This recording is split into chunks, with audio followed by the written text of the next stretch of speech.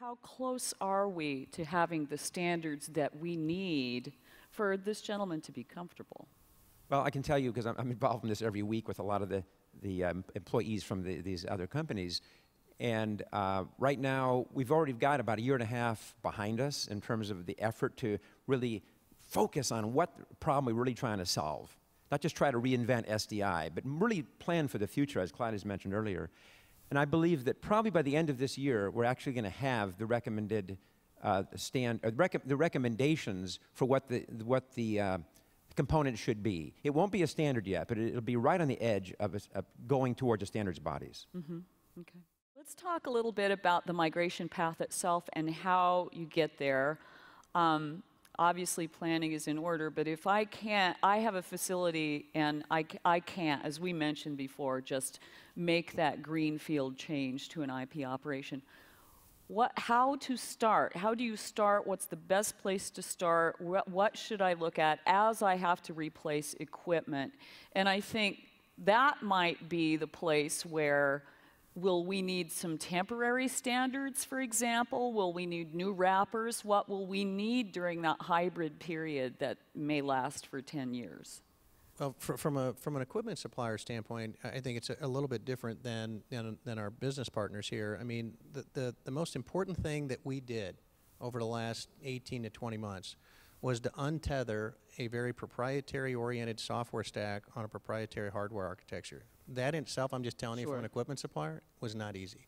And I think that's the single biggest challenge that I think our industry faces today, which is why there's going to be some drag with some of our peers, because there's a lot of proprietary software that's been tethered to hardware, and it's not easy to untether that. We successfully have done that, and obviously it's the reason why we're promoting it heavily, because we feel like we're a couple years ahead of where the industry really is from a technology perspective. It's where the industry needs to be. That's a really hard thing to do. But once you've done that, then you can take advantage of all the standard off-the-shelf common computing platforms and storage and compute that's really going to give our partners, our business partners, an opportunity to scale their networks and to be able to participate in new revenue-generating opportunities that don't exist today. And I appreciate your insight. I'm actually an IT guy, so forgive my naivety, if you will, to the TV industry in this side. I've been in IT since it was called MIS, so I've been around a very long time and completely agree with everything you're saying. But my real question is, I'm dealing with a lot of vendors at our stations, traditional TV vendors, who are having a great deal of resistance in getting into this world.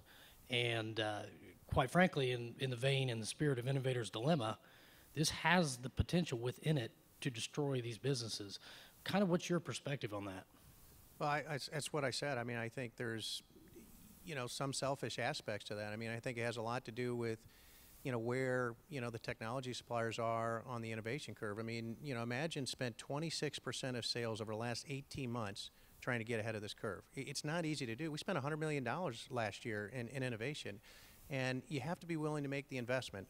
This is early on not about necessarily efficiencies and cost savings. It's really about being able to participate in a market to create a new set of revenue generating opportunities that today our customers aren't able to participate in.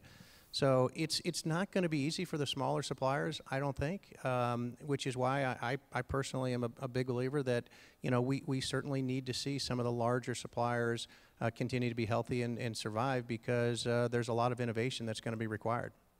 I think we'll.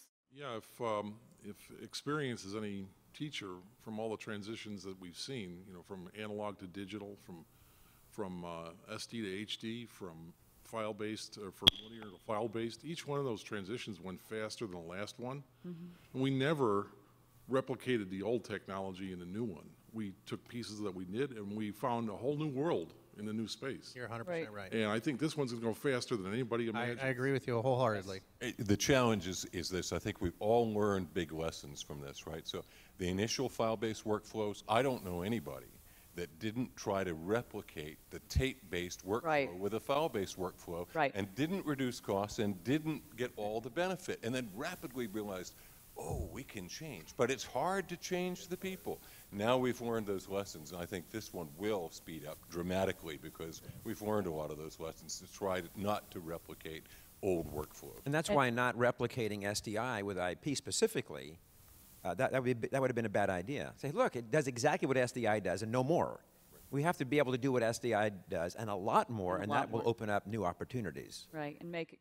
So the IP competition is pretty stiff, but you really need to understand who is focused and really working in this area, who's participating in the SMPTE standards, who's adopting those standards, and who has people trained and ready to support you, because not all router vendors do. And when I came in this industry 2.5 years ago, it felt like this industry was just kind of going sideways. What's great about today, that everyone in this room has to admit, is that the industry feels like we now have direction. The pace at which certain companies get there, whether it's a broadcaster, a producer, a supplier, it's going to take its own course. I think the good news is there's nobody denying that the network is going to be an all IP software-defined workflow. And so now you have catalysts. You have companies like ABC Disney. You have companies like Imagine. You have companies like Cisco and Arista. They're all going to invest hundreds of millions of dollars to help this industry evolve, and that's why it's going to evolve faster than I think you've seen anything. And so the good news is I walk away from this week feeling like we've accomplished something, because 2 years ago we were talking about it. Today we're actually deploying it, and I think that you're going to see it continue to evolve in a very positive way. So you think the standards will develop along as rapidly as the equipment and the technology? Well, I think you have to select your workflows and your cases that you're going to work on today, the elements of your workflow that are ready, right? Because there are elements that are ready. And then I'll add one more comment. We wanted a IP software DA and didn't have one.